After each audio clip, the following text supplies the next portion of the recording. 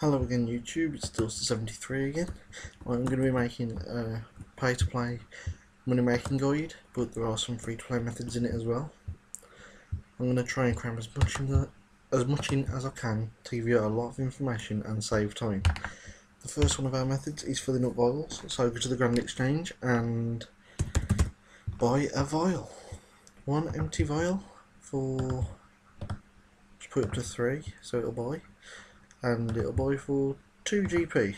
2 GP. Okay, and then we go to the middle of the Grand Exchange to fill it up at the fountain. Okay.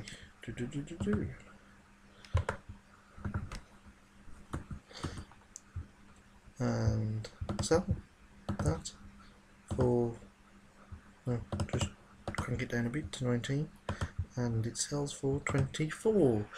It gives you a 22 GP profit per one. That based over 100 is 2.2k profit in a matter of 3 minutes, 2 minutes. Anyway, next thing is flax. Buy flax on the Grand Exchange. Just buy one of them, crank the price a bit. I'll only show you, I'll give you an example of one. Now we've got to Lumbridge. Second floor of Lumbridge Castle. There's a spinning wheel. Follow the... No. I want to go to Lumbridge. No. Teleport there. Okay, and teleport to Lumbridge. I hope you find these guides very helpful, and like, subscribe and comment as well. You can start off making money using this guide with 2 GP and building up, ending up getting loads of money. Because I don't know if it still is, but flax spinning into bowstrings used to double your money. So say you spent 300k on them, you'd get 600k from selling the bowstrings. Bowstrings were also used in fletching to make bows. So use the Lummy Castle, spinning wheel to the bowstring, and then I'm just going to run upstairs to the bank to teleport back. Or you can use the home teleport to get to the Lodge Stone and get back to the Grand Exchange. But I presume you all know where that is, since we started there. Where is it? And a Varric teleport tab. And break.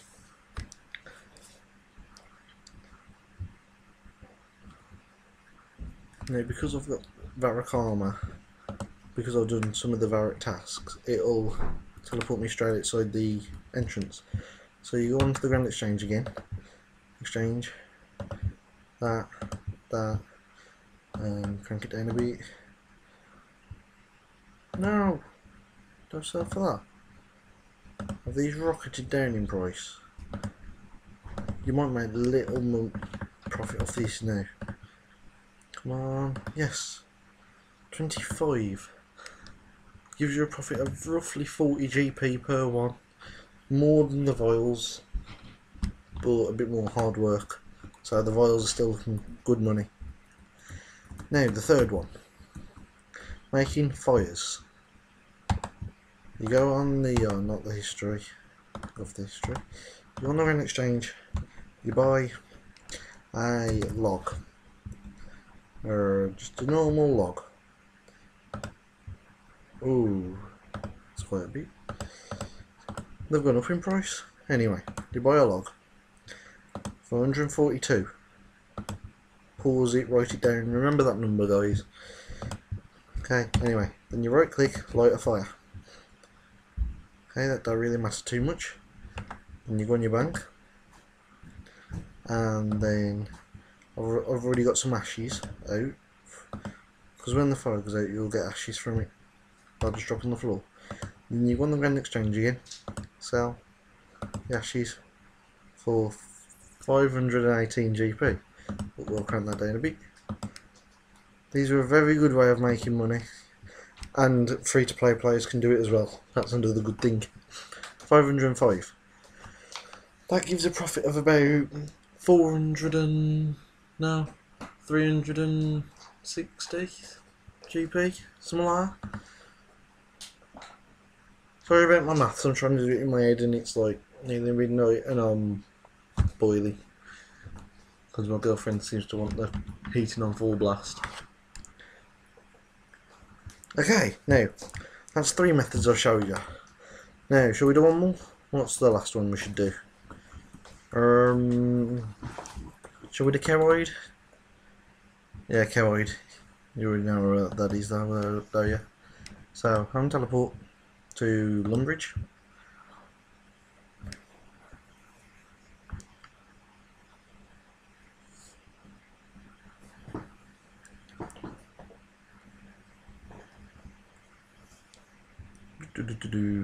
Okay, and then you run across the bridge. If you have 0 GP to start with, this is the method you should do first to get a bit of money. Then when you have at least 2 GP, just go to the Grand Exchange and buy vials, fill them up and sell them, like I showed you earlier. All of us here at the Runescape Productions team will help you a lot if you have any questions. Now, right click, cowhide. Every time you kill a cow, they're guaranteed to drop cowhide, but some players don't pick it up, so you want to grab all of it. No, not the bones. Oh, he got that one. Oh no, he did, got he? Haha. Anyway, and then we go back to Barrack. I'll have to run to the Grand Exchange this time. Too far away from the bank.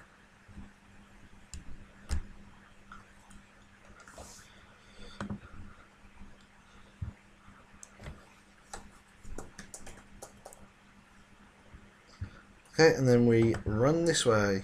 Come on, run! You can have a look at my skills while we're running.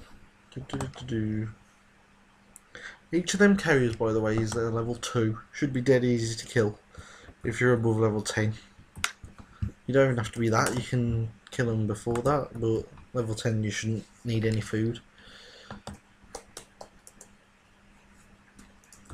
I got 99 woodcut and it took ages. I don't know Ivies. So that's probably the boring. That's Ivies are the best way to do it. You can go on the Xbox while doing it. You can be AFK a bit, like just keep looking back every 2 minutes or something to make sure you're still chopping. But that's the best way to get 99 woodcutting.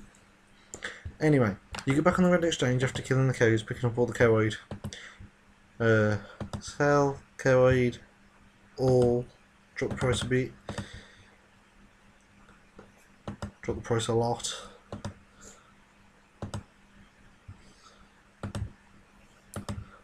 Now I'm just going to rocket it down, but don't worry how much you put it down, just make sure it sells and then you'll get the price that it's worth. 930, so that's 930 from a bit of combat, gain some experience at the same time, and I think that basically wraps it up for our video. So I will levitate, members emotion from the loyalty point shop, and that wraps up the video. Okay guys, see ya.